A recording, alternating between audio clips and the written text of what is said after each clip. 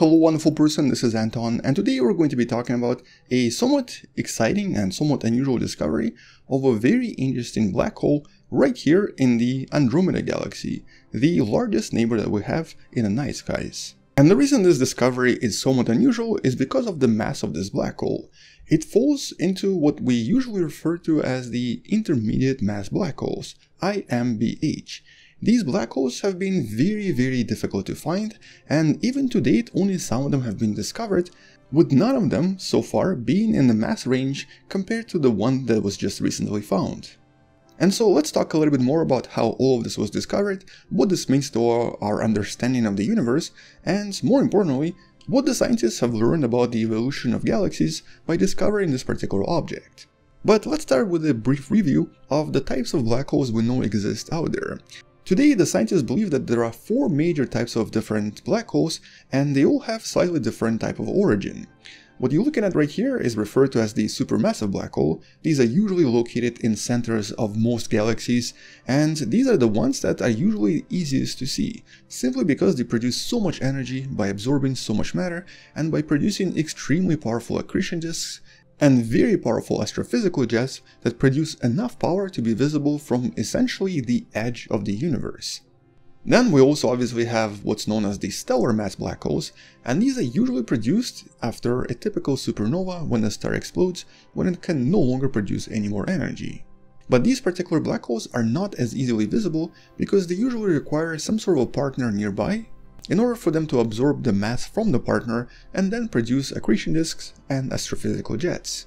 But the vast majority of these stellar mass black holes are actually either entirely alone or sometimes have a partner that's much farther away, and so they're not able to absorb any mass from them and thus produce any energy. In other words, there are billions and even trillions of these black holes out there, but the vast majority of them are completely invisible to us.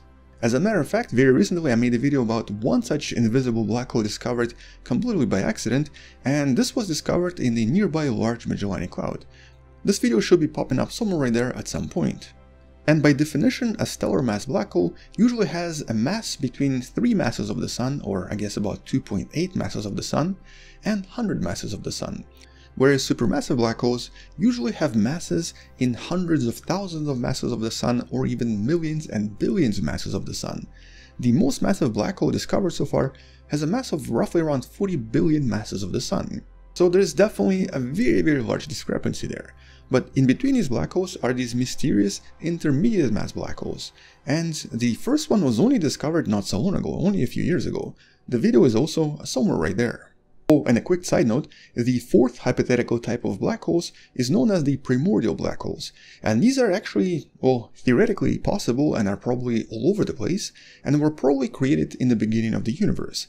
But to date, none of them have been discovered so far, so for now, it's just a theory. Anyway, so as you can probably imagine, intermediate mass black holes definitely exist, and we've already discovered quite a few of them, but they've been really difficult to find for one reason or another. With most of the confirmed discoveries of these types of black holes coming from the detection of gravitational waves. All of the other ones so far have not been confirmed and could have been actually produced by something entirely different.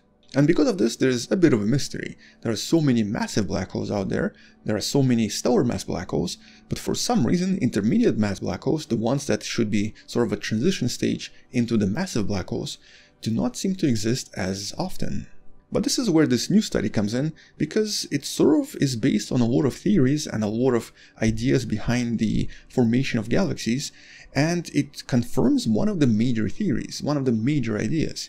It confirms the idea that, well, first of all, galaxies are made out of smaller galaxies, and a lot of smaller galaxies will usually have smaller black holes in their center.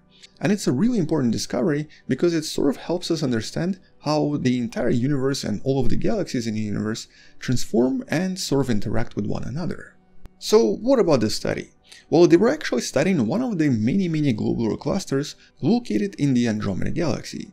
Andromeda has roughly around 460 different globular clusters, or approximately 3 times as many as in the Milky Way galaxy. And according to a lot of modern theories, a lot of these globular clusters are basically leftovers of ancient galaxies, usually smaller galaxies, for example dwarf galaxies. So like for example, if we look at this cluster right here, known as IC 4499, it's located a little bit away from the Milky Way galaxy, and is believed to be a leftover, or possibly even a center, of an ancient dwarf galaxy that the Milky Way swallowed. These types of globular clusters will often contain thousands or even millions of stars, and will also be made out of thousands or even millions of solar masses in terms of mass, with many different hidden objects, specifically black holes, neutron stars, and a lot of other interesting stuff going on the inside. But many scientists today believe that in the center of these globular clusters, there technically should be an intermediate black hole, with a mass of anywhere from a few hundred to possibly a few thousand masses of the Sun. It kind of makes sense too, because a lot of these globular clusters are very compact, and they also seem to be orbiting something in the center and usually have interaction with this object.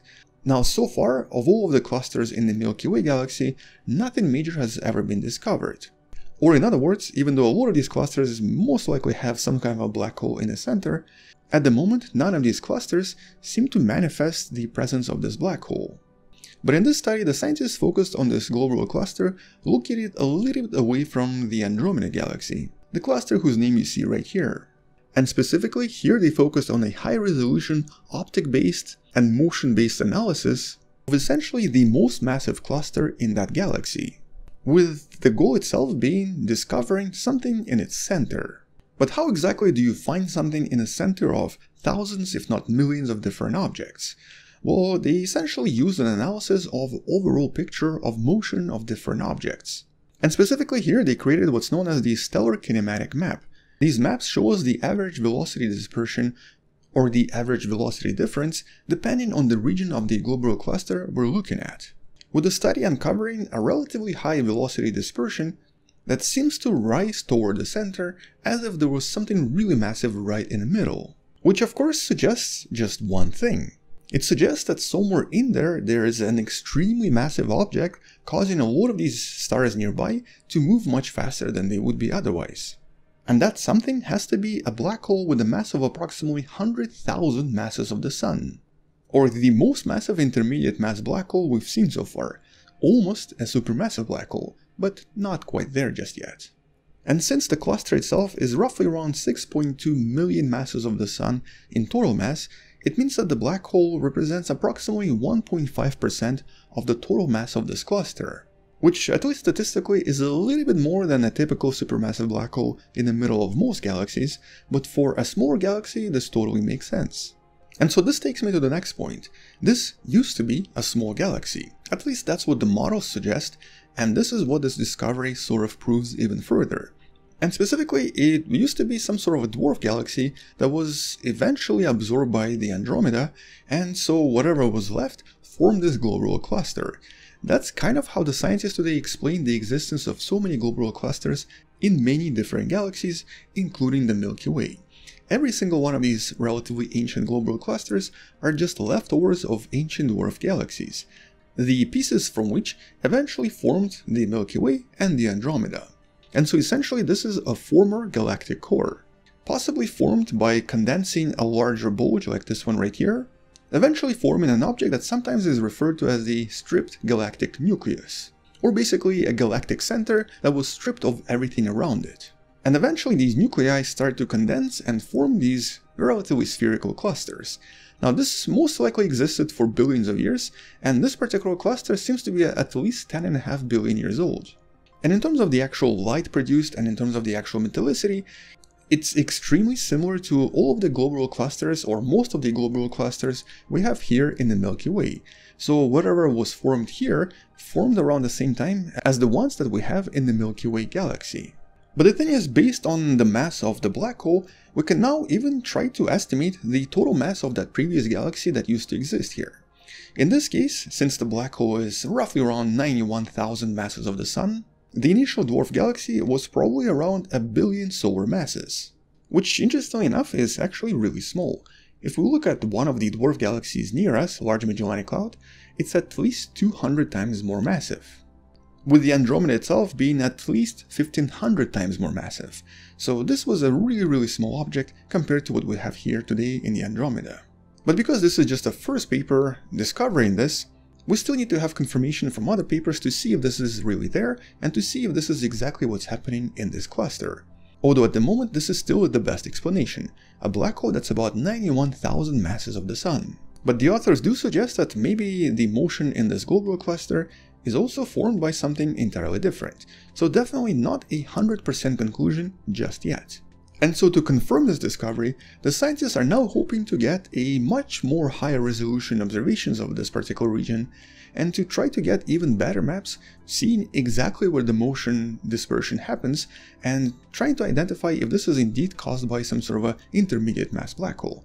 At the moment though, this does seem to be the case. The elusive IMBH seems to be the best possible explanation here. And if so, this explains a lot of things and confirms a lot of things we believed about the evolution of galaxies.